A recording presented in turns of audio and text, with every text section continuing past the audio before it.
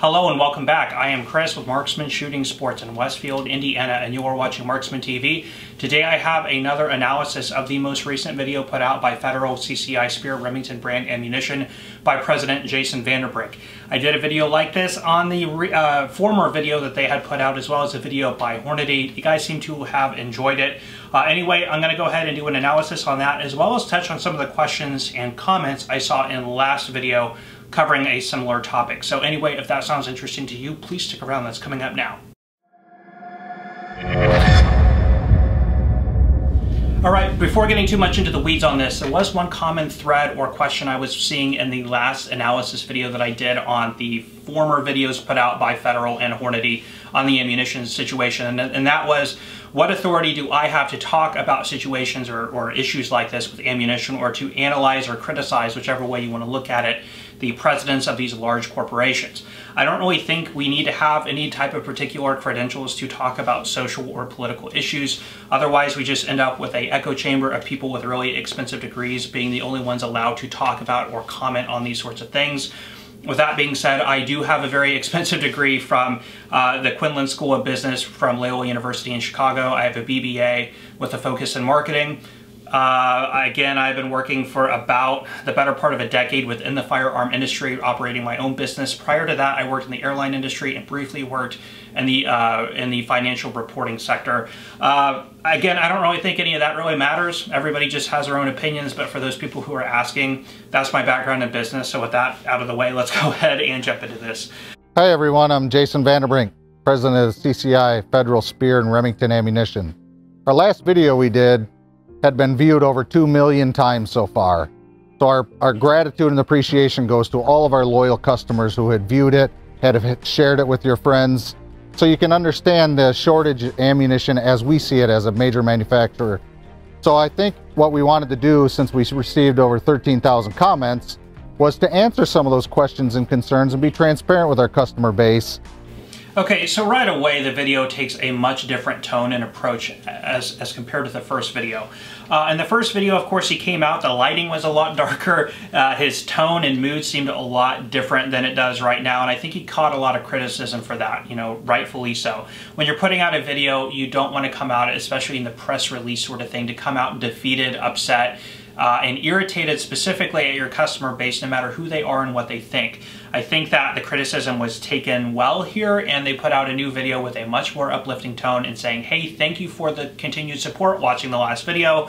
This video, instead of focusing on the negative, we're going to focus on the questions that we received from you guys, the customers, and what we can do to address those questions to create a better sense of transparency between you and the brand. And I think that that's exactly what's going on here. And so he's going to address the most pressing questions that he received from his first video. I think it's appropriate, and we're going to attempt to answer some of those questions right now. One that first came up, and lots of different questions on it: what are we doing for the health of our workforce? Certainly since the pandemic hit, health of our workers is paramount to our company. That health of our workforce is number one. So we're strictly adhering to CDC guidelines. Work from home for all the office personnel has been in place for several months. We are temperature checking. We are requiring masks. We are requiring social distancing. We are restricting the amount of people that come to our factories. So we have a very good track record of doing proactive initiatives to keep our workforce very healthy and their families healthy as well. Okay, so the first pressing question, he says, or one of the first questions he's noticed, is questions revolving around the safety of the manufacturing and what protocols they are taking in terms of the virus going on right now. I do find it hard to believe that that is one of the most pressing questions that he has been seeing. The most pressing question I have been seeing is, where the hell is the ammunition? I find that in this industry specifically, there are more people who are less concerned about the virus than there are people who are overly concerned about the virus. I think he's probably using this as an opportunity to share the technological implementations they put in place, the costs that might be associated with it, for the attention that they're paying to the safety of their workforce. Now, I mentioned this in the last video. It is good to pay attention to the safety of your employees and your customers. You have to really, when you're operating a corporation, to keep employee morale up, you really need to operate to the lowest common denominator. Even if you have one or two employees who are scared to death of what's going on, you have to build your safety infrastructure around those concerns you catch everybody else in the net who are less concerned, and you overall have a more positive work environment for all of your employees. That's the way you really have to operate your company when it comes to safety. Also, to eliminate any type of risk of opening yourself up to litigation by being careless or reckless with your employees or your customers when they're coming to work every day. I think that this is more of a political nod saying, hey, these are the things we're doing in around COVID and all that stuff. And he's using this Q&A style video to sort of put that information out there to people who might not necessarily be asking for it, but just to say, hey, it's there. Also, it's a two-pronged approach here, and to talking about maybe limitations that are coming into production of ammunition because, hey, we're putting all this emphasis on COVID, safety around our plant. Of course, that's going to reduce our workforce, our work hours, the amount of people allowed on the floor at a single time, resources that could have gone to ammunition are now going into temperature checking machines and stuff like that, just to be another sort of backing or an explanation to what is going on with supply. But, I'm lukewarm on this question. I think it was already addressed in the first video. It did not need to be addressed again. We understand you are taking precautions on COVID. Good on you. Let's keep watching. Another question that came up, which I get asked every day, rightfully so, is where is all the hunting ammo this year? I don't think I've heard that question nearly enough, is where the hell is all the 9mm ammunition and 5.56, which is kind of funny. So again, this Q&A type of video, I think, is to address the most pressing questions that he's been receiving. I think the question on really the top of everybody's mind, if we can take my store and my YouTube channel as a small sample of what people are probably thinking and asking, that's the number one question I'm hearing is, where's the 9, where's the 5.56? It's those two calibers that people want. Some people talking about 22, but people want, 45, 40. People want to get out with their defensive firearms, whether they're ARs or Glocks or M&Ps or XDs. I don't know of too many people who are freaking out because, when you go hunting, you're not necessarily blasting 150 rounds at Bambi. You might be taking out, I don't know, in a standard hunting trip, how many rounds most people shoot. Hopefully not more than 10 or 15. I understand people need to go out prior to their trip and sight in their rifle if it's a new scope, a new rifle, or anything like that. But anyway, if we're talking about a day out, in the woods hunting, it can't be that much ammunition that's being expended. Again, we'll go on with this, but 30-06 and 243 and 270, I have virtually nobody coming in looking for it, but we'll keep going. So I gotta say, without giving specific numbers, Federal's been around for 99 years. We've made more hunting ammunition this year than we have in the 99 years of our company. Certainly that wasn't enough. We understand that, but it's safe to say we put out a lot more hunting ammo in 2020 than we have in 2019 and any other previous year of our 99-year history. I believe that, and I don't think it's just the hunting crowd. I think when people are unable to find 5.56, I had people buying M1As and Century C308s for home defense because that's all they could find, and those shoot 308, which would be considered a hunting round, I guess. I would say in the hunting round realm of things, 308 is probably the most sought after. I've seen people. I have been out of stock of 30-06 and 243 and 6.5 Creedmoor. Yes, I do occasionally get people coming in asking for it, maybe once every 2 or 3 days. I get asked about 9mm probably 40-50 times a day. Easily. If you look in the comment section on this video and the previous video they put out, it's pretty clear that, people are really more concerned with that. And that's kind of the ammunition question I would like to see addressed, because that's the ammunition everybody wants. People are selling a box of 9mm for 120 rounds right now. We'll talk about price gouging, in a second, and price fixing and price inflation and all that. So interesting that we're focusing on hunting ammunition here, but we'll keep going. I think it's a good thing with the social distancing that hunting brings. We saw an influx of new hunters this year, which is exactly what our industry needs. There is not a better social distancing activity than hunting. Again, social distancing, we're back at COVID again. Interesting. I have not seen armies of people trying to get out and social distance by hunting. I have seen armies of people looking for self-defense ammunition because of rioting. So interesting, but we'll keep going. Or if you do it because you like the organic meat, whatever the reason, we need to ensure that hunting ammunition is available going forward, because we don't want to lose all of the new hunters that the industry has gained, whether it be us or one of our competitors. Frankly, We love what we see as far as the demographic and the new entrants into the market, and hunting ammunition is just, it's just the lifeblood of all of our companies. So what he talks about here hunting wise with, you know, new people getting in, new demographics getting into the market, I think that I am seeing that as well, not necessarily just with hunting, but with firearms in general. And it is great, like I said, we saw from the last video, 7 to 10 million new first-time buyers. A lot of those first-time buyers have been women. I mean, when the phone rings, the amount of women that are on the phone looking for ammo and firearms is great, because when I first opened 7 years ago, you know, we didn't really, I mean, predominantly my customer base was mostly men. That's mostly men who have been into this marketplace. Now, especially in the last year, the amount of women who have been coming in, picking up transfers, trying to buy ammunition, buying firearms is staggering. It's huge.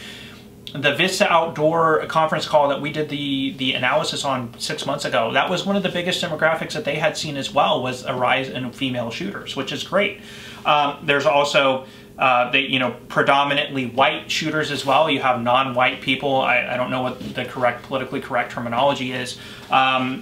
Black, Asian, Hispanic, you know, all demographics are raising at staggering rates right now, and that is phenomenal, and that's great, and that's exactly what he's saying here, you know, in hunting, but across all genres of firearm purchasing, that's exactly what I'm seeing as well, and other manufacturers have been reporting also. So let's keep going. So bear with us, stick with us. Trust me that we are doing everything we can to fulfill that market, but to see the growth that we saw in hunting market in such a short amount of time, no company could react that fast. It takes raw materials, it takes direct labor. So we certainly were proactive in a lot of that, but at the same time, increasing capacity that quick just certainly wasn't possible. But rest assured, we made a lot more hunting ammo in 2020 than we have in the 99-year history of our company. So, okay, let's get into capacity, and this is something I did want to touch on. The level of demand that we are seeing here is unprecedented. It really is. Now, in previous times like 2013, and there's been ammo shortages when President Obama was first elected, yes, there were big bumps in demand. Those were really minuscule as compared to what we're seeing now. Not only has there been the political issue, there's been the COVID issue, there's been the rioting issues. A lot of things have compounded into a supply shortage unlike anything we have really ever seen. Now, a lot of people have said in the comment section that the ammo manufacturers should have known. They should have produced more ammunition. They should have created a surplus quantity of ammunition, stored it in separate warehouses. So in the event that this happened again, they would be ready to supply the market. It is their duty as a Second Amendment-oriented corporation to do that. It's really, really difficult, and you have to understand, to create that excess supply, they would have had to invest in excess raw material. They would have had to have paid an excess in workforce. They would have had to have built, purchased and maintained an excess machinery, excess floor space. That's really, really expensive to have to do all of that to build up supply for a demand that might come down the road. It's much more economical to create a level of inventory or a level of supply to meet the demand that currently exists. Then when there are unpredicted or predicted booms in demand, there are other things that you can do to control or at least mitigate a lot of the supply shortage that your company has to stay afloat. And that's going to be a more ideal outcome for a company than to potentially, have a demand boost and then spend years building up for it. Also, when they put out all that ammunition that they've been spending all those years manufacturing and putting in storage, that's going to cost their daily average price of their ammunition to go up. Even under periods of normal demand, because of course they have to pay, they have to offset all of that. These are still corporations. I know in the Second Amendment community we do get very patriotic about the supply that should be, or the things that people should be doing with their company that other people aren't paying for. But it is still a corporation. They still need to do things that make business sense and financial sense, whether or not we like it. Yes, sometimes then we end in these situations. In order to control the demand, one way to do it if you don't have the supply is to fix the pricing or to elevate the pricing. That has happened to some extent here on the supply issue. We know that because Federal sells ammunition directly on their website and the pricing is elevated. It's not $10 to $12 a box of ammunition anymore. On the retail level, online websites are selling 9mm ammunition for upwards of $100. The way that we could combat that increase in pricing is basically twofold. One is new people can enter the market and create more ammunition. You have more supply, there's more to go around, the pricing will naturally fall. The second way to do that is to stop buying the ammunition at the expensive pricing. As long as people are willing to pay it, it doesn't matter who's selling it at that price, the market will always find a way to sell it at that price. What I mean by that is if Federal were to sell it for $12 a box online, what people are going to do is buy it and then go put it on Gunbroker, and then, well, let's back up. They put it for $12 on their website. People are going to buy it. It's going to quickly go out of stock. Then people are going to go to Gunbroker, put it up on Gunbroker, sell it there, and the pricing is going to explode at $100 some odd. So whether you're paying Federal the $100, whether you're paying cheaper than Dirt the $100, whether you're paying Joe Blow, who picked it up at Bass Pro Shop yesterday, $100, you're still paying $100 because that's what the market is willing to pay. Once the market, i.e. consumers, you guys and me, once we stop as a whole paying those crazy prices, the pricing will come back down. But the way that, free markets work, the way that they are established, the way that capitalism works, this is how it works. You can't get mad at it. These are the rules. This is the game we play when it comes to this sort of thing. I don't like it any much more than you guys. When I get ammunition, I absolutely am not selling 9mm for $100 a box. I'm trying to keep it as low as I can. And for a long time, I was able to keep it at $15. My pricing went up for my wholesaler to $30 a box. I had to sell it at about, I think I was at $33.99. But I'm only getting, 15 to 20 boxes at a time when I get it. When I sell it at that pricing, even if I limit it to 1 or 2 boxes a customer, it goes out the door in less than a day. What are some of those people potentially doing? Maybe selling it for $100 online, or hopefully they're putting it in their gun and shooting it and practicing. But that's just kind of where we are on that. So it gets, you have to understand, it's very easy to get patriotic with other businesses' money. No, it's not reasonable to expect a company to put millions and millions and millions and millions of dollars into infrastructure that they don't need for periods of years at a time. Okay, that's just a really poor business decision, and it's not going to happen. Anyway, let's keep going. Another very important question that's on a lot of people's mind is, what are we doing with primers? The answer is very, very simple on primers.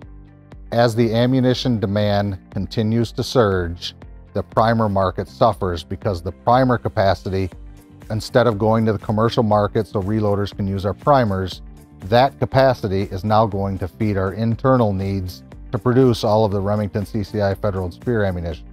So if the market on ammunition is very hot, as it is today, historically, the primer market suffers because all manufacturers use primer capacity to service their needs in their own factories before selling the primers off as excess.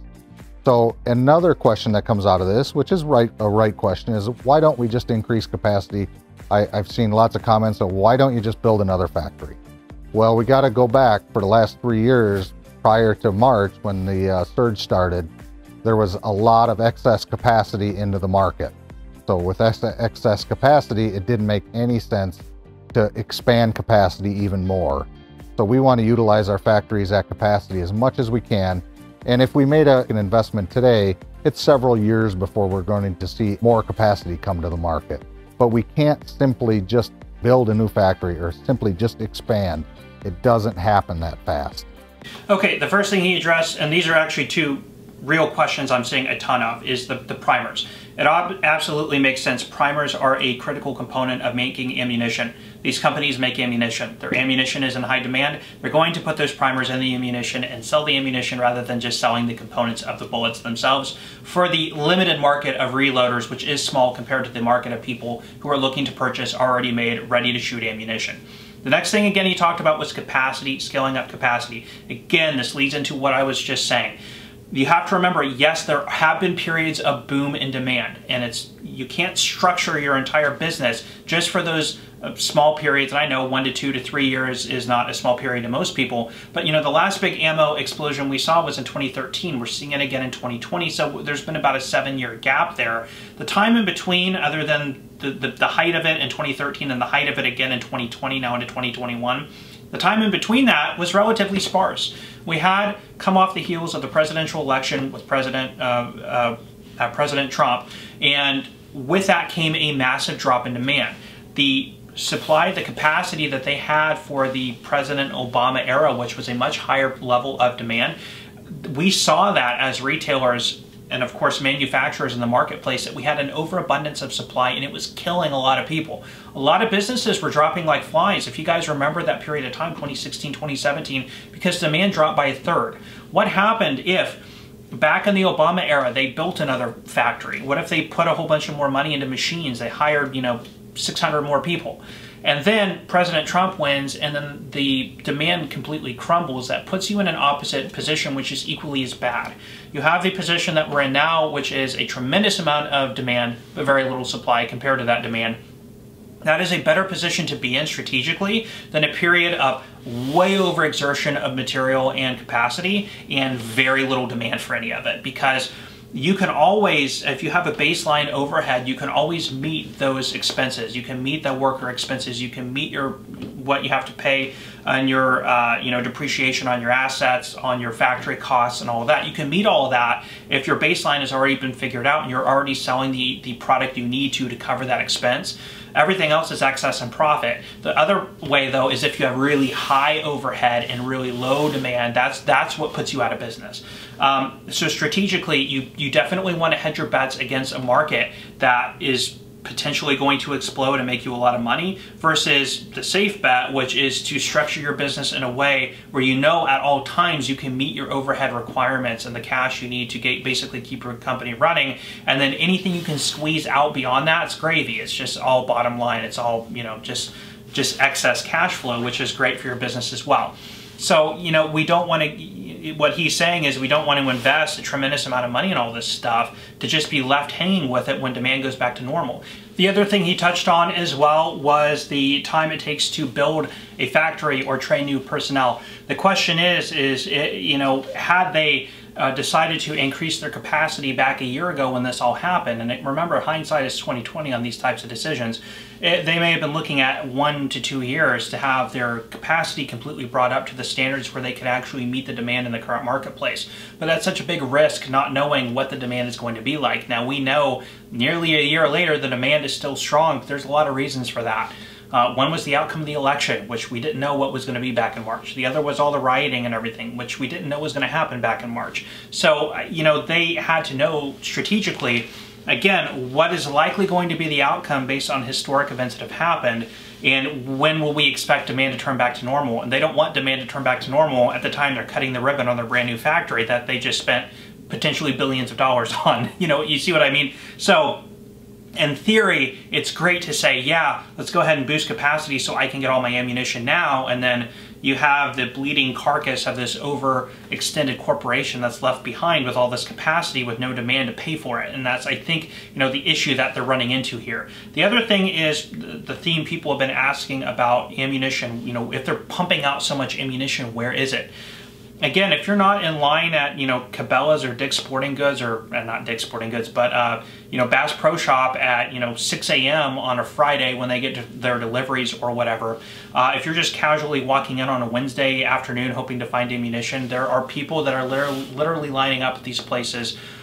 This happened in 2013 with the shortage after Sandy Hook as well. I remember because I was one of those people, trying to get any ammunition that I could. People would say back then that ammunition wasn't going to return, and people are secret contracts and it's all going overseas and all this. It's the same things that are being said today. Supply did return when the demand calmed down. Again, namely, it took a big political event. It took President Donald Trump getting elected and his, at the time, very pro stance on the Second Amendment that caused people to calm down, and overnight not only did supply come back, but demand totally plummeted, again leaving with an overextended market that had been used to very strong demand for a period of, well, actually close to 8 years. So there's ebbs and flows in these things. It's a very volatile market, and it's really hard to predict and play these sorts of things out. So anyway, let's just keep moving. So bear with us. There's nothing going on the primer shortages. It is strictly going to feed Federal Remington CCI Spear factories first. So hopefully that helps answer some of the questions that we got from the last video. I think going forward, we'll do more of these, and certainly we have a fun one coming up with what we're doing at Remington. But I just wanted to say thank you for all of the business. And again, as we are supporting American manufacturing jobs, whether it be the thousands of employees that we employ in Idaho, Arkansas, and Minnesota, or the other U.S. manufacturers When you go to buy ammunition, just remember, American manufacturing is the heart of this country. We have to support American manufacturing where we can. And we, again, thank you for using our products. Thank you for our confidence. And on behalf of the thousands of our employees, thank you. So, good note to end on. I totally agree. American manufacturing, American-owned businesses are businesses worth supporting, especially now with all the sort of exchanging of, global commerce that's going on right now. There are foreign ammunition manufacturers, absolutely. If you find that ammunition, buy it. Go use it, shoot it, enjoy it. If you're okay spending $100 on a box of ammunition, that's totally your right within the marketplace to do that. That's just what the ammunition is selling for right now. Again, I think that this is a symptom of trying to keep manufacturing at a level that is sustainable over a period of time, not just periods of high demand or periods of demand drought, okay? I think that that is all that is going on. I know that there is ammunition out there. I hear from customers all the time who luck into cases of ammunition. They say that, they go into a store that gets pallets of ammunition and it's gone in 3 hours. Again, that's why I think not a lot of people are seeing it available. Also, one other thing is since March of 2020, people have been placing back orders on ammunition and pre-orders of ammunition. So a lot of these online retailers are trying to fulfill those orders as well before, before excess ammunition ends up available on their site for normal retail. Again, there's been a period of people putting in orders for large quantities of ammunition, so there's just a lot of people to try and supply. To quantify the amount of people out there trying to buy ammunition is an impossible thing to do. Even with the pallets and pallets of ammunition that are sitting behind them in this, at the end of this video, that pales in comparison to the amount of people out there. Again, I have a very small sampling, my small store in Indiana and my relatively small YouTube channel. If that's any indication for the tremendous amount of people, I mean, I'm just one person and I've probably had to answer this question thousands and thousands and thousands of times. And I'm sure other retailers of ammo and firearms have been in the same position. There is a just unbelievable amount of people out there buying ammunition right now. That is just something that's going to be really hard to maintain. So I know a lot of that was rambly and redundant, and I'll just leave it off there, guys. If you have any questions, leave those down below, any comments as well. Again, this is all just my opinion. If you have your own opinions, want to challenge my opinions, I'm more than happy to entertain that and talk about it in the comment section. I'm going to leave you guys off there. I am Chris with Marksman Shooting Sports in Westfield, Indiana. You are watching Marksman TV, and I will see you next time.